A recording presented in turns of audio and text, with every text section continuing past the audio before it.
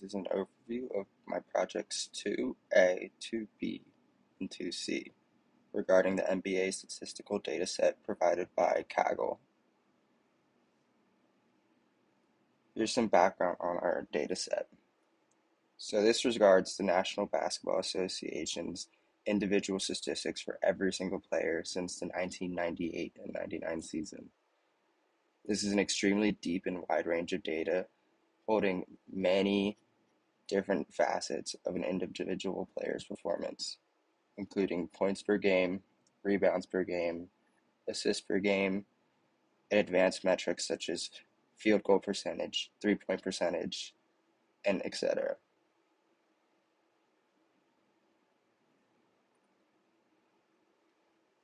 Data visualization matters for a data set like this because stats are everything in the NBA. Individual metrics are used to determine a player's value, and displaying this in an intuitive manner helps convey certain claims. For example, if a coach wanted to track a player's performance throughout the previous season and decide whether or not he wants to sign them for his team, he would look at the data set regarding that player's performance over the last few seasons.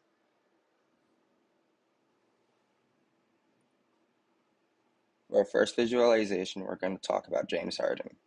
He's a two-time MVP, and his playstyle has dramatically evolved over the last 10 years. We can plot the combination of his average points and assists per game in a season on a scatter plot. Now, this is interesting because towards the beginning of his career, he tended to average less points per game and less assists per game. This is a good example because his peak in performance is very noticeable in this plot. And assists throughout every single season in his career displayed on a scatter plot. On the x-axis, we have the average assists ranging from 0 to 11. On the y-axis, we have the average points ranging from 0 to 35. You may notice this key in the top right corner displaying each color of each plot and what it means. Every color represents a different season in his career.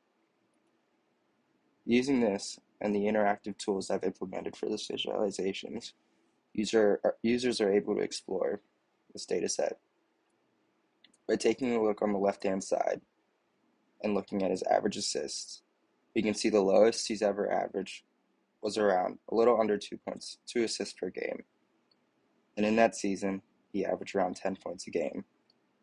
By hovering over this plot, we can see the season that this data was from.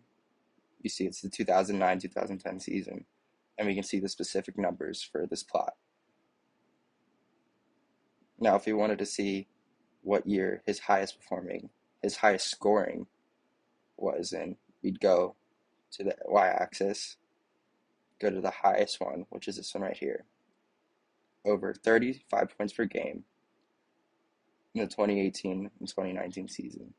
This is the year he won the MVP. He averaged 7.5 assists per game and 36.1 points per game. For our second visualization, we're gonna show the MVP winners by position over the last 20 years. This is an interesting visualization because the award tends to go to ball handling scorers.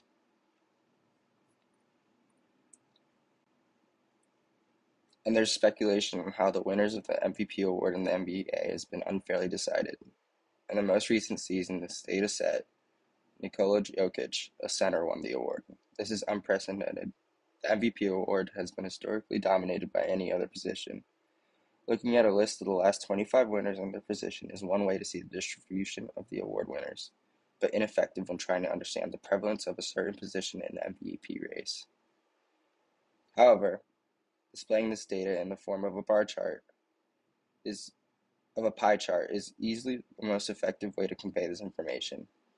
In this pie chart, you can see each segment of the pie represented by a different color, each color representing a different position.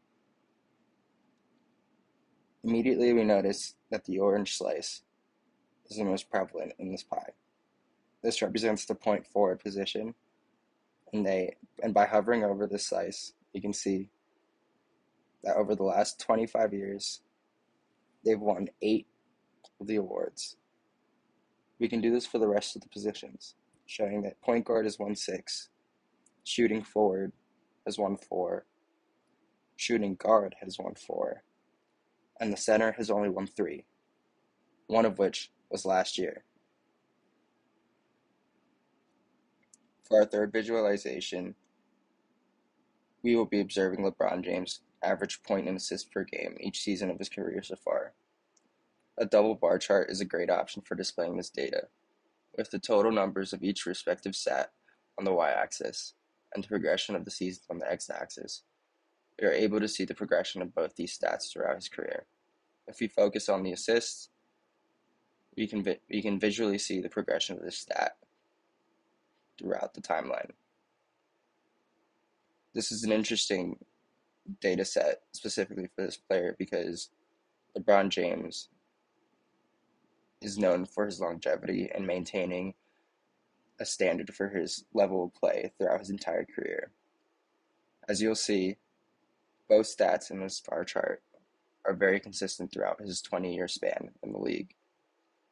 Any other player would show a massive drop-off in either of these stats at some point in their career, running career average in points and assists. On the x-axis, we have each bar labeled by either assist or points, assists represented by blue and points represented by orange. Additionally, on the x-axis, we have each season of his career so far, ranging from the 2003-2004 season to the 2021-22 season.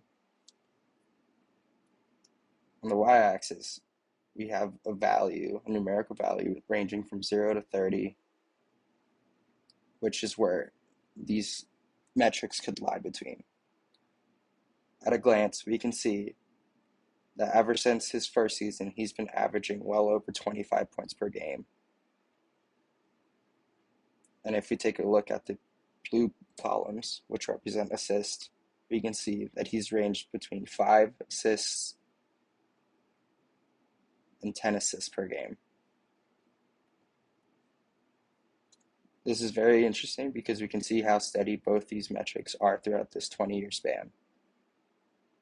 For example, any other average player would show a couple seasons with ranges such as this, and then an immediate drop-off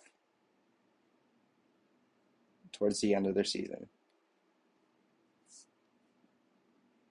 For our last visualization, we're going to demonstrate and show you the phenomenon of the increase of three-pointers taken since this data set has been recorded.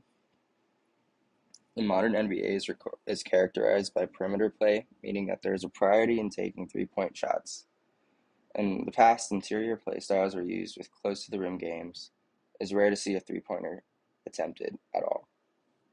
With the emergence of players like Steph Curry, the game has changed. If we aggregate the total of three-point attempts taken by every single player in every season, we have very useful data to demonstrate this story. And I think using a time series plot with the season on the x-axis and the range of three-point attempts on the x-axis, we are clearly able to see the dramatic increase of three-point attempts since 1998. As you'll see, it has more than tripled since this season. This time series line graph to show the dramatic increase of three-point attempts since the 1997-98 season. So immediately, we can see how dramatic this change was, and it was gradual. In the 1997-98 season, we see that there was a total of 578 three-point attempts taken across every single player on every single team in every single game of the season.